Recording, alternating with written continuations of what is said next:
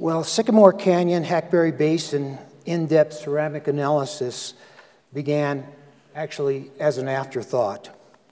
The survey of Hackberry Basin, Sycamore Canyon initially began as a hilltop survey for Dr. David Wilcox, and permission from Peter Pillis, a Forest Service archaeologist, to conduct the survey on the Coconino National Forest was sought and granted. He also requested that any sites encountered be recorded. Jerry Earhart, with the help of members of the Verde Valley Archaeological Society, began the survey around 2003, and the main objective was to locate line of sight between pueblos. The secondary objectives was locating and recording prehistoric trails and historic roads. This map shows our survey area, which was south of Flagstaff and east of Camp Verde and the Verde River, north of Childs, and west of Strawberry and Pine. And I know everyone has seen this map. Our survey study is actually a work in progress, and the focus on areas most likely to include prehistoric sites and line-of-sight opportunities. The areas not surveyed will be done in the future, hopefully, if we don't get too old and fall over. Our preferred goal was to analyze at least 100 sherds per site if they were available. I developed this recording sheet to allow for more details about the pottery, lithic materials, and groundstone than was required on the site cards. Important facts such as, was it a bowl, jar, rim, body piece? This was then the basis for all the in-depth interpretation of the survey. Included in our field procedure is to break a small snip of each sherd and then using a 10-power loop to identify the sherd type, whether it was slipped, unslipped, bowl, jar, and record those. If a sherd could not definitely be identified, then the small snip would be photographed just like it is next to the larger snip and collected for confirmation by Peter Pillis. Sites were categorized using the same divisions as the Coconino National Forest. They were categorized also into its temporal phases. Our results were then entered into an Excel database for tabulation purposes. We visited 300 sites. 106 had no datable pottery, 23 with no artifacts at all. 15,000 sherds were analyzed, and 112 different pottery types were identified. The wide range of intrusive pottery found verifies the area was not isolated but had robust interaction with different cultures, and those are some of the intrusive pottery that we had gotten, both decorated and non-decorated. Of all the decorated ware, the most common was Tucson whiteware, followed by Little Colorado whiteware. But the dominant ware varies according to the temporal phase, and we'll go into that. Most of the pottery indigenous to the Verde Valley was represented. That's some of the pottery types. The most common brownware in the survey was Tuzagut, followed by Verde. For the less common types of the indigenous pottery, we found no pattern that clustered them around a specific geographic location. They were found randomly distributed in the survey area. The non-decorated sherds analyzed were primarily jars. The ratio of jars to bowls was 83% jars and 17% bowls. And on the blue, those were the intrusive, and they're almost the same, almost mirrors the local types as far as bowls and jars. There is a diversity of types of non-decorated plainware in the survey area, and researcher Kathleen Henderson postulated date ranges for Young, Sunset, Chavez, and Kinnickinnick types. That allowed dating the sites with those pottery types. We took advantage of this fact to help date some sites. It is interesting to note that the ratio of decorated jars to bowls is 21% jars and 79% bowls. And that's the exact opposite of intrusive plainwares, which is 22% bowls and 78% jars. And we're still working on conclusions for this. These are the time phases that were chosen for this study with the help of Peter Pillis. Note that each phase does not include the same number of years. To adjust for the difference, I divided the phases into generations, where 25 years equals 1 generation. For example, early Hunanki phase lasts 125 years. That would equal 5 generations. Now I had a way to normalize the data for estimating the number of rooms per phase and thus estimating our population. Whitewares were the dominant trade wear up to 1300 AD.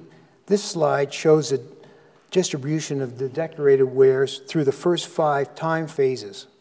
The dominant pottery varies by phase. For example, in the first 2, you see Tusayan whiteware was the dominant decorated pottery, and then Late Camp Verde Hunanki, we have Little Colorado, followed by late Hunanki phase, Tusayan whitewares became dominant again.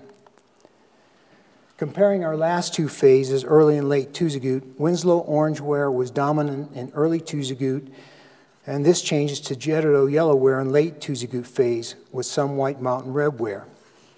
Notice how few decorated sherds even remain in the late Tusagut phase, only 23 versus 51. In fact, all these sherd types could be assigned to the early Tusagut phase, as their date range actually extends time-wise back into early Tusagut time frame, begging the question, was anyone home in late Tusagut phase? We categorized the survey sites according to time phases by dating the pottery found at the sites. They were then plotted on maps for each phase using their GPS coordinates. The symbol in black on all the following maps represent the sites present in that phase. The letters in red and the symbols in white are positions of sites with no datable pottery, and we'll see this throughout. During the cloverleaf phase, the sites are widely spaced. You can tell by the black dots there, black symbols. However, all sherd types assigned to this phase could mark the beginning of the following phase.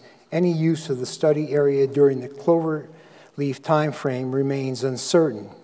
And the following maps will illustrate how sites increase, cluster, and finally decrease through time. Okay, this is Lake Camp Verde phase map, and the data showed growth in the number of sites. You can see that at both the size of the sites and the number, which indicates people from other areas are coming into this relatively unoccupied area to exploit its good resources. Because of warm weather and better than average precipitation along the Colorado Plateau and Mogollon Rim, the people could expand into the higher areas. We have identified an increase in Tusayan grayware at this time. If you look at this chart and compare the number of sites, 44 to 45, you would say that the number of sites remained relatively stable between phases. But after adjusting for the number of generations per phase, 6 generations in early Camp Verde and 2 generations in late Camp Verde, there is a definite increase in population in the late Camp Verde phase. During the early Hunanki phase, the total number of sites increases. This should not be surprising because during this time, the same thing was happening in other parts of the Puebloan world. It had been shown that there was an increase in population in 4 geographic areas: Flagstaff, Verde Valley, Wapatki, and Anderson Mesas. Our analysis confirms a similar increase in the highlands of the Verde Valley. Prior to our survey, very little work had been done to document this fact. The process of aggregation noted in Camp Verde phase is even more obvious, with a coalescence of smaller sites surrounding larger sites situated near springs or drainages that probably ran all year long. And these are some of the coalescent areas that we had noted. The increase of field houses and farmsteads and 1- and 2-room habitation sites seems to indicate more people were farming in the study area. There is increase in the number of sites aggregated around sites of 12 or more rooms. This was probably due to an expansion of family units on good arable land. In the late Hunanki phase, which is this phase here, there is a decrease in the number of sites of all sizes and types, with the exception of those 13 rooms and larger. Once the number of generations are factored in, Late Honanke becomes a phase with maximum population. It is well to note that sites considered large in Sycamore Hackberry Basin areas are 13 plus rooms. Aggregation and clustering of sites continues in this phase. There is an area of no building or farming activity between those clusters, but this may be attributed to the fact that some of these areas were not surveyed, but some of the divisions of clusters may be due to natural boundaries of canyons or steep ridges, and some probably due to the inhabitants just concentrating around drainages and springs. It is noteworthy that the larger sites are on hilltops or very close to hilltops with line of sight to other pueblos. This verifies the initial thrust of the survey project.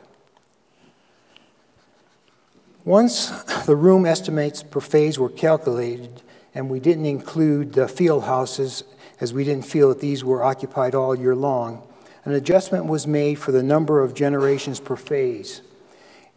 That number of rooms was multiplied by 3 and 5 persons per room to develop a population estimate range. As shown on the chart, there is a substantial increase in population between late Camp Verde and late Honanke with a drop-off in early Tuzagut phase.